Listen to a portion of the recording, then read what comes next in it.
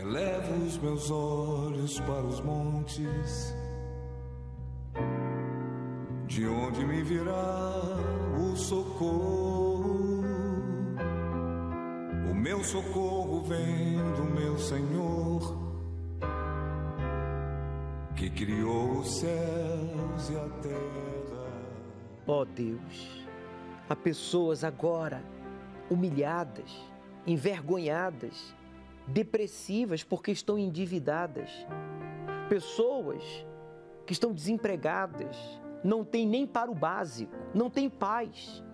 Mas está escrito aqui na tua palavra que quando nós falamos paz haja em ti, referindo-se a Jerusalém, à igreja, a nós que cremos, então o Senhor opera, o Senhor age, o Senhor encontra liberdade entre nós para nos guiar, para nos conduzir às vitórias, às conquistas, às superações que só o Senhor pode nos proporcionar e mais ninguém.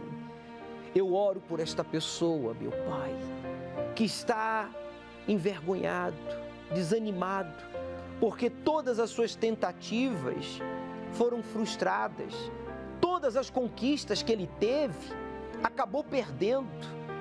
Mas agora ele decide reconhecer que o que está faltando na vida dele é colocar o Senhor em primeiro lugar. É reconhecer o Senhor como o mais importante. Então fale para Deus, meu amigo, eu tomo agora a decisão aqui de honrar ao Senhor em primeiro lugar.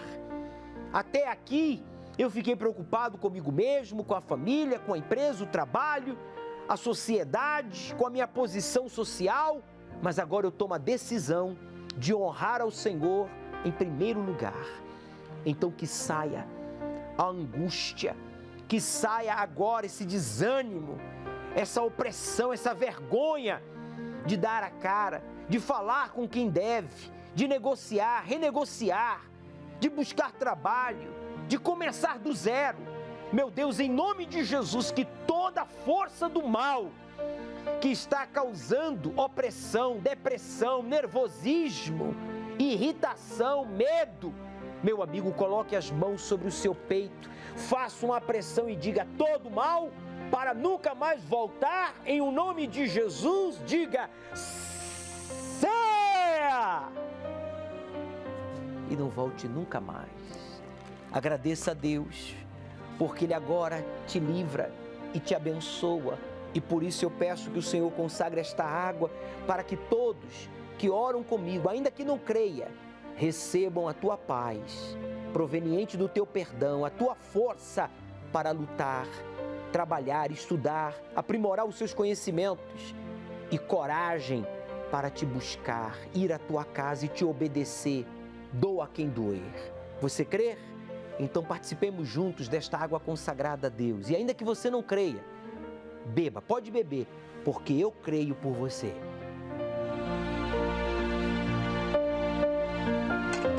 Senhor Espírito Santo, o Senhor marcou um encontro com esta pessoa. Eu nunca o vi, mas parece que eu acabei de relatar a sua vida nesta oração. Na verdade, ele não tinha palavras para expressar a sua dor, a sua vergonha. Mas agora, Espírito Santo, o Senhor o fortalece. Que esta pessoa que está afastada volte. Esta pessoa que nunca esteve no Templo de Salomão esteja conosco domingo agora às 18 horas para te buscar e te conhecer, sendo cheio da tua presença. E você que crê, diga, aí estarei. Amém. Fazia alguns meses que eu estava com depressão, me separei do meu marido foi embora de casa, atirei fogo em mim. Um relacionamento de quanto tempo? Ia fazer 4 anos agora. 4 anos. E a senhora chegou a tentar contra a sua própria suicídio. vida? Atirei fogo, álcool em mim, atirei fogo com isqueiro, que eu era fumante, era do mundo. E aí, eu era da igreja, né, já faz muitos anos, só que eu me afastei de Deus e o inimigo tentou me usar. Pegou fogo de 1º grau aqui, pescoço, braço e abdômen, daqui pra cima. Graças a Deus não pegou no meu cabelo que estava preso. E aí, o que aconteceu? Meu ex-marido me levou para o hospital, fiquei 21 dias internada, exatamente 21 dias. E com isso, eu estava fazendo uso da água, olha o milagre na minha vida.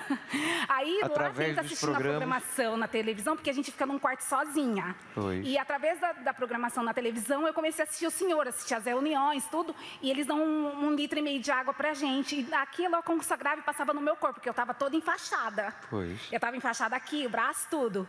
E aí, o que aconteceu? Nessas programações, eu peguei e comecei a me ungir. E com 21 dias, isso foi um milagre de Deus, foi mesmo, um milagre tremendo, porque eu estava no fundo do poço, naquele dia eu ia morrer. Naquele dia eu ia morrer mesmo. Comecei a fazer o uso da água, tive uma trombose na perna, já estou curada em nome de Jesus. Tive uma trombose, depois disso fui para o interior, fiquei 5 dias internada, tomando medicação, e Deus me curou através da água. A minha irmã assistia na televisão, eu falava assim para ela, coloca a água em cima que nós vamos tomar. A minha experiência é que eu não era nascido de Deus, eu não tinha certeza do Espírito Santo. E eu Não tinha certeza da salvação? Isso, sim, senhor. Há 23 anos eu estava na igreja, já estive na obra, né? Já fui obreiro. Aí eu peguei, né? Reconheci todos os meus erros, né? E reconheci que tinha um orgulho dentro de mim, né? Que eu tinha que sepultar esse orgulho, essa velha criatura, né? E aí, através disso, eu comecei a buscar, né? E bebendo da água do poço, né? E fazendo uso da fé, né? E aí, graças a Deus, eu me transformei. Hoje eu tenho uma felicidade dentro de mim, né? Que eu não dependo de coisas e de pessoas, no caso, né? E também eu queria acabar com o meu casamento, né? E não queria tirar isso da minha cabeça de jeito nenhum, né? Mas, graças a Deus, com o Espírito Santo, eu reconheci que eu estava errado, que não era dessa forma e esse não era o caminho, né? E, graças a Deus, eu tenho uma transformação e tenho certeza do recebimento do Espírito batismo Santo. Aconteceu agora, Sim, senhor. recentemente? Sim, senhor. Sim, Siga senhor. nessa fé, estamos juntos. Obrigado. Qual foi a experiência da senhora fazendo uso aqui da água do poço do solo uma sagrado? tristeza, uma depressão profunda há mais de 20 anos. E com medo Há mais de 20 anos? qualquer coisa eu chorava. Era uma tristeza que nada me preenchia. Depois que eu comecei a vir aqui, tem um mês, já estou vendo a diferença. Aquela tristeza, aquela angústia já não existe mais? Não existe, eu já consigo dormir, já estou tendo paz, graças a Deus. Nem dormir a senhora conseguia? Não, era uma tristeza profunda, no fundo da alma. Isso é apenas o início do que Deus ainda vai fazer. O Senhor Jesus disse, aquele que quer ser meu discípulo, negue-se a si mesmo. Tome a sua cruz, dia após dia, e siga-me. Essa é a proposta de Deus para você, meu amigo. Abra mão do seu orgulho, do seu preconceito, das suas desculpas. Não importa quanto tempo você está na igreja, não importa qual é a sua religião. Eu estou falando com você, judeu, com você, espírita, você, católico, muçulmano, ateu. O Espírito Santo quer morar em você. Chega cedo domingo aqui no Templo de Salomão. Chegue cedo, recolha um pouco da água do poço do solo sagrado. Traga o pão como eu estou falando. Nós vamos consagrar este pão, nós vamos buscar o Espírito Santo. Traga a Bíblia, traga a sua Bíblia, pode trazer a Bíblia. Vamos meditar na palavra de Deus. Se não acontecer nada, preste atenção, é um desafio.